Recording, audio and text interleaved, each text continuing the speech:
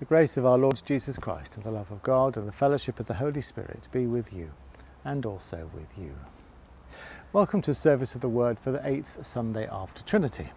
Particular thanks to Richard Brain and the Christ Church Virtual Choir for their recordings this week, and to Clive and Anna for their readings, as well as Jackie for the intercessions. We're particularly pleased that the homily this week is from Bishop Rob of Edmonton, who recorded it for use by churches in the Edmonton area. So we are delighted to include him in this week's service. Let us pray. Almighty Lord and everlasting God, we beseech you to direct, sanctify and govern both our hearts and bodies in the ways of your laws and the works of your commandments, that through your most mighty protection, both here and ever, we may be preserved in body and soul, through our Lord and Saviour Jesus Christ, who is alive and reigns with you in the unity of the Holy Spirit, one God, now and forever. Amen.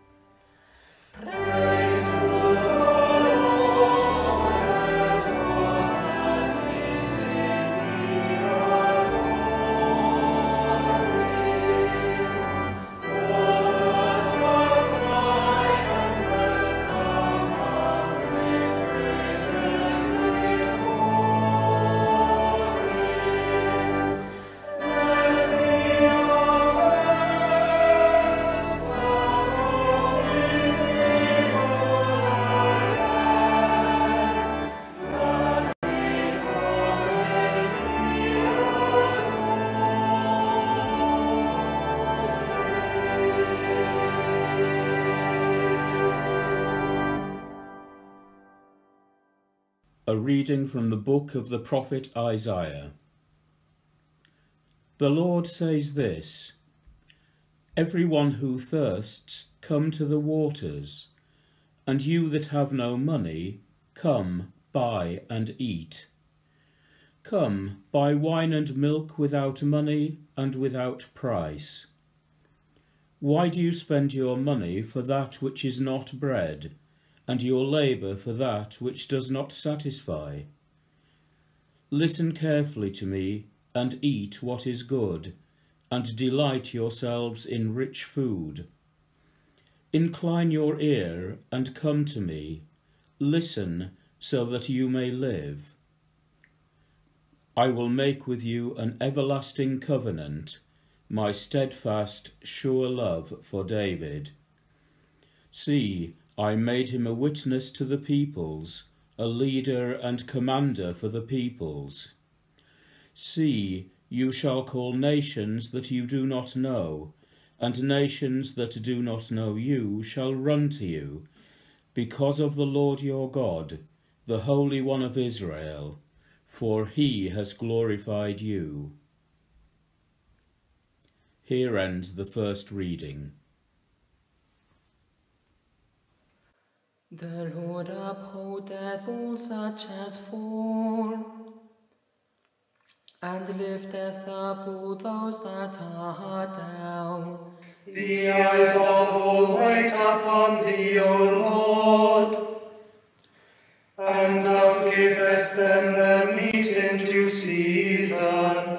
Thou openest thine hand, and fillest all things living with plenteousness.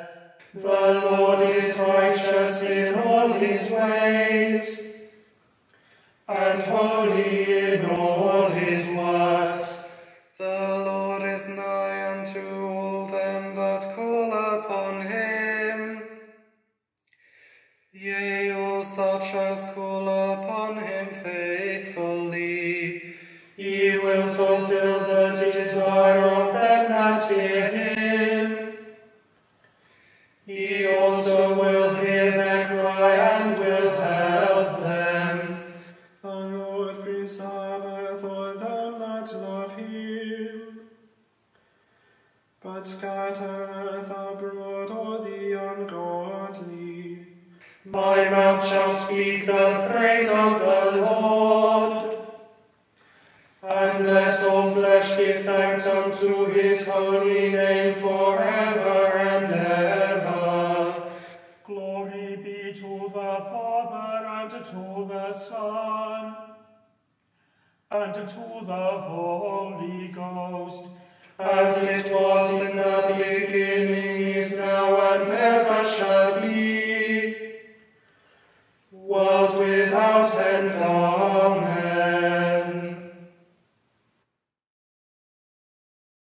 A reading from the Gospel of Matthew. When Jesus heard that Herod had beheaded John the Baptist, he withdrew from there in a boat to a deserted place by himself.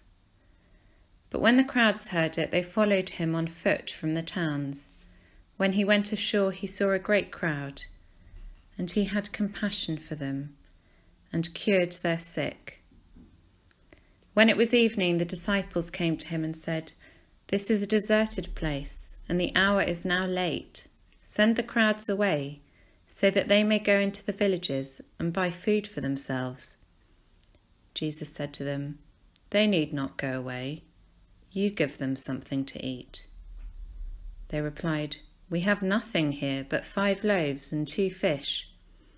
And he said, "Bring them here to me." Then he ordered the crowds to sit down on the grass. Taking the 5 loaves and the 2 fish, he looked up to heaven and blessed and broke the loaves and gave them to the disciples, and the disciples gave them to the crowds, and all ate and were filled. And they took up what was left over of the broken pieces, 12 baskets full. And those who ate were about 5,000 men, besides women and children. Here ends the second reading. I speak in the name of the living God, Father, Son, and Holy Spirit. Amen. My dear friends, one of the great joys of being in the Diocese of London is our link with Angola and Mozambique. And I've been really struck on the few occasions I've been to Mozambique and Angola, just to look at what makes the churches work in their local community. Because we see in the churches there, as we do over here, a real striving to change the very fabric of society, the way in which a community forms, the way in which a community develops, the way in which a community lives. Out in Angola and Mozambique, what's really striking is the prevalence of church-based healthcare, clinics and hospitals, but also education, the way in which when you build a new church, quite often you will build a new school as well. It's extraordinary to see the ways and the lengths that people will go to transform the very fabric of the societies which they're in. We've seen it too over here in relation to our time of lockdown during COVID.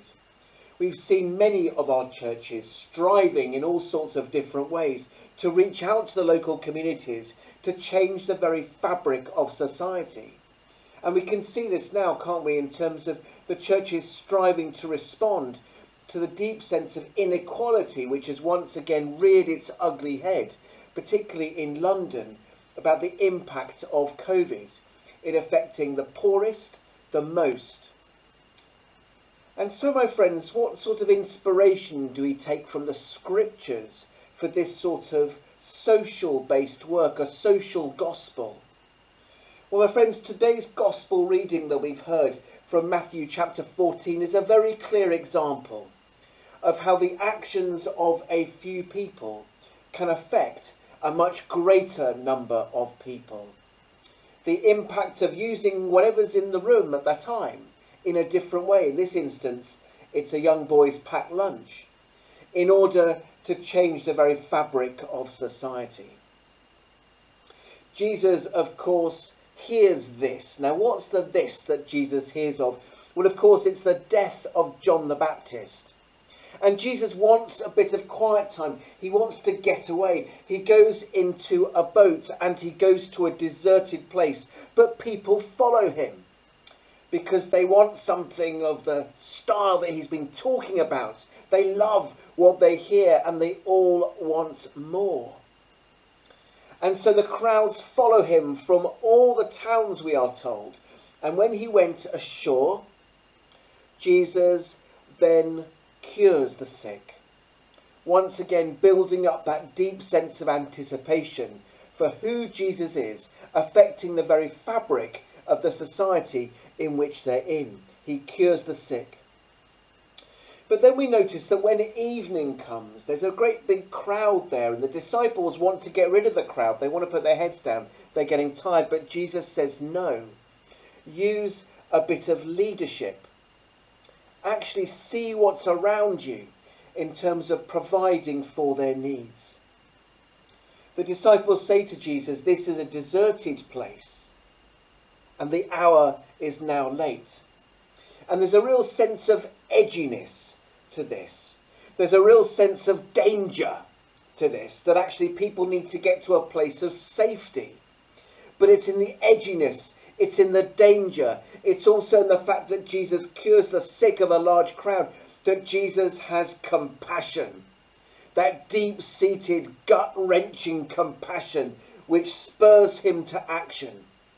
And there's something about Jesus' compassion here. There's something about the neediness of the crowd. There's also something here in relation to the edginess of the environment that we're in, which all the more lends itself to this extraordinary miracle, where Jesus carries out this Eucharistic act upon this fish and upon this bread, and then shares, orders the crowds to sit down. Perhaps, yes, 5,000 men, but also women and children. This could be 20 to 30,000 people. This is about changing the very fabric of the society in which we're in. And it comes from Jesus' compassion. It comes from the crowd wanting something from Jesus, because he's built up this extraordinary sense of people knowing that there's someone quite extraordinary in the place with them. And Jesus takes whatever is in the room, in the edginess of the place. He takes whatever is there, in this case, this Eucharistic act with this bread and this fish, and then shares, led by the 12 disciples, with 12 baskets full, saying something of the abundance that comes with Jesus Christ, in terms of the restructuring of the 12 tribes of Israel, rooted in the 12 apostles.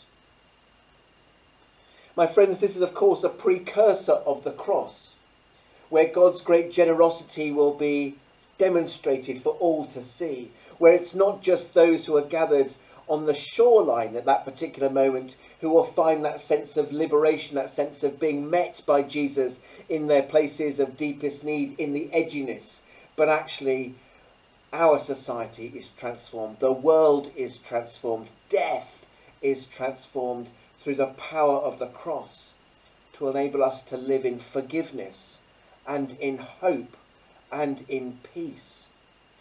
The very fabric of the building blocks of a good society where people love and people forgive and people live in peace.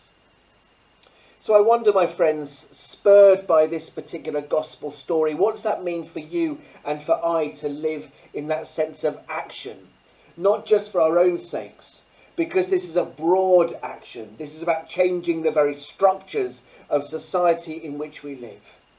Spurred on at this moment by the death of John the Baptist, I wonder what this looks like for you and for me in the course of this August, in this time of the coronavirus. My friends, Jesus compels us to action, not just in the church for our own sakes, but right across society, to challenge unjust structures, to proclaim the good news of Jesus Christ, and to build the kingdom of love and joy and peace. May you be inspired in terms of this gospel reading to think with Jesus' enormous sense of imagination, and may you be inspired in the ministry that you're offering in your place today. In the name of the Father, and of the Son, and of the Holy Spirit. Amen.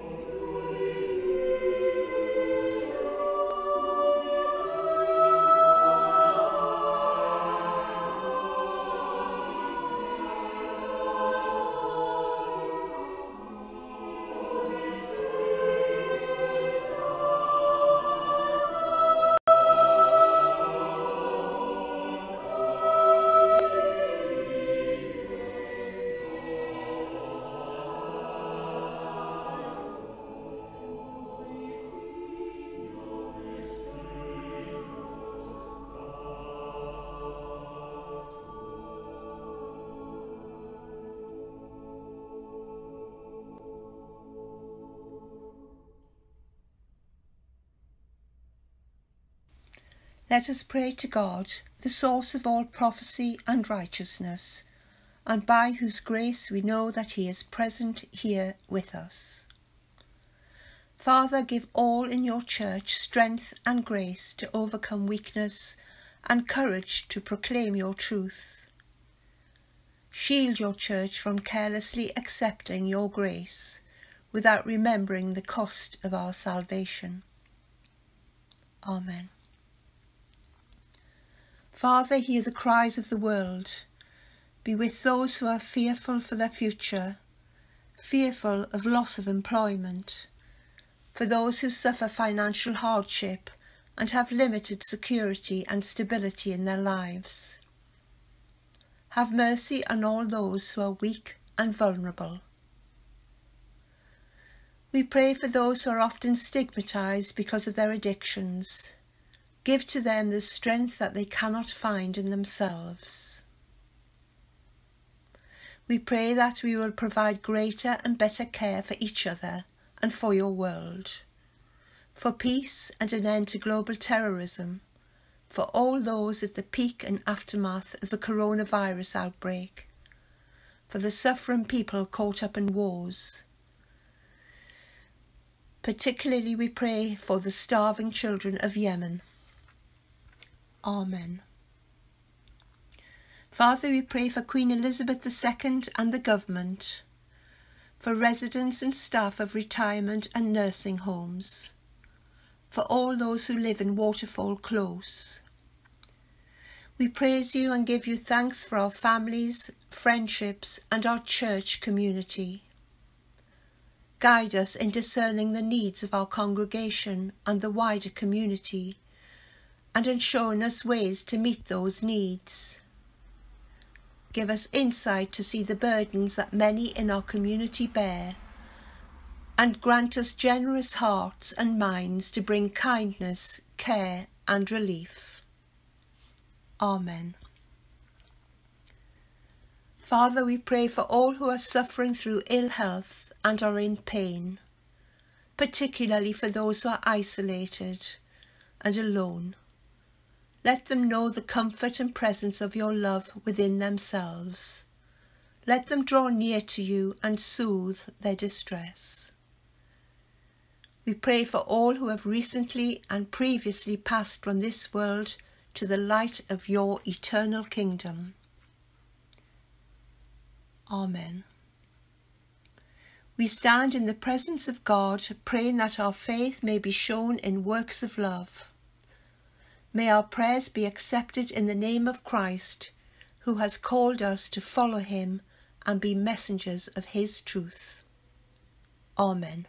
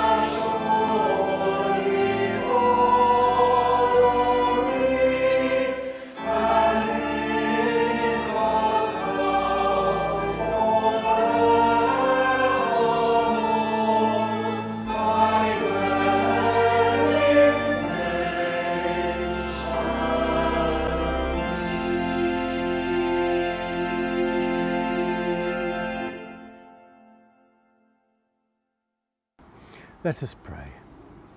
Strengthen for service, Lord, the hands that have taken holy things.